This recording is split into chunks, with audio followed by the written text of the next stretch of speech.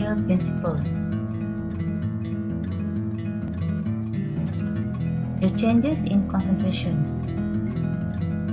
If the concentration of disturbance increase or decrease, the system reacts to the constant sum of it.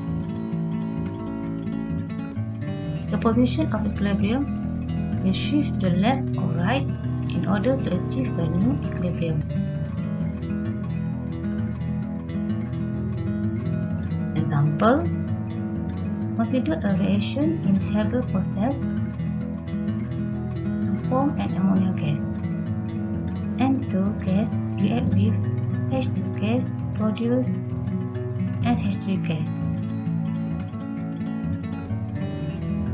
At original equilibrium, Q is equal to K. When a system has a disturbance by AD NH3, the concentration of NH3 will increase.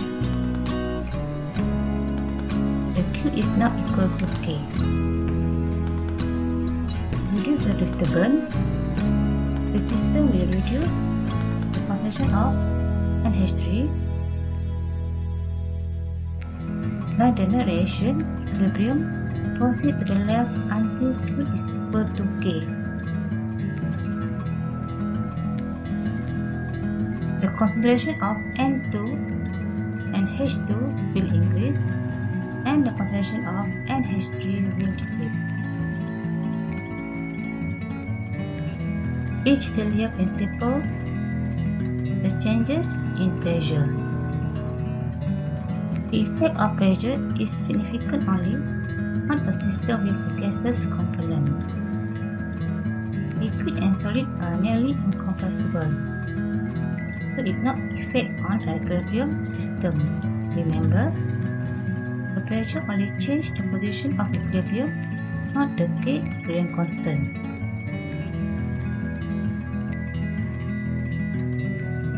Examples: the equilibrium equations: PCl3 gas react with Cl2 gas produce PCl5 gas.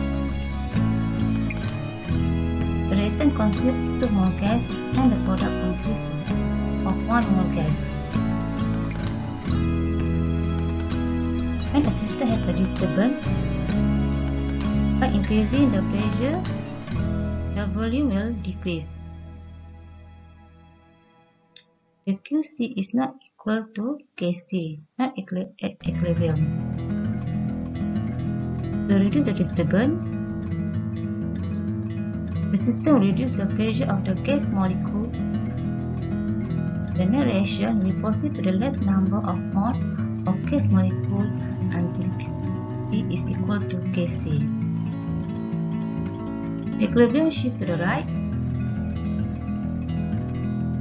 The concentration of PCl3 and Cl2 will decrease and the concentration of PCl5 will increase.